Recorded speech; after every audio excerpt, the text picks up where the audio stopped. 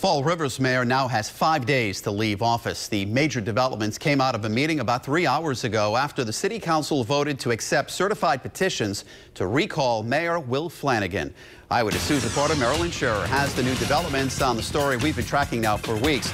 Live from the southeastern Massachusetts mobile newsroom in Fall River. Marilyn? There only was about a half hour of discussion before the vote. Now, while a majority of the people attending the meeting supported the recall of Mayor Flanagan, one woman tells me she's sad it had to come to this. Amid cheers and some animated comments by council members, the Fall River City Council certified a recall petition against Mayor William Flanagan.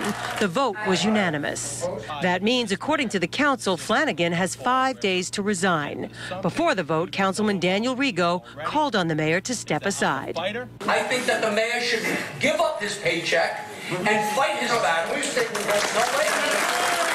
Councilor Leo Pelletier said he and others would vote to certify the recall, despite Flanagan's lawyers' demand they recuse themselves if they plan on seeking the job as mayor. We got a notification today that if we have an intent to run for mayor, that you shouldn't be voting tonight or doing anything because it's a conflict of interest.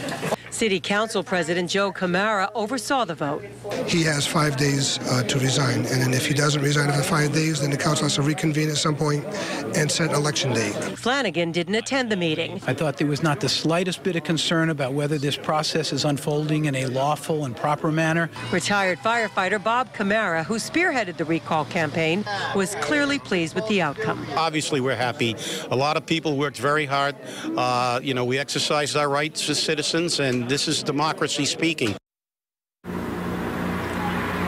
Now, Flanagan's attorney, Preston Halperin, says he's asking any petitioners to come forward if they feel they signed that petition under false pretense. He's also pursuing a legal aspect of the validation of the petitions. Now, under state law, according to the council, they have, depending on how the legal process pans out, about 64 days to schedule election of a new mayor. Reporting live with the southeastern Massachusetts mobile newsroom, Marilyn Scherer, Eyewitness News.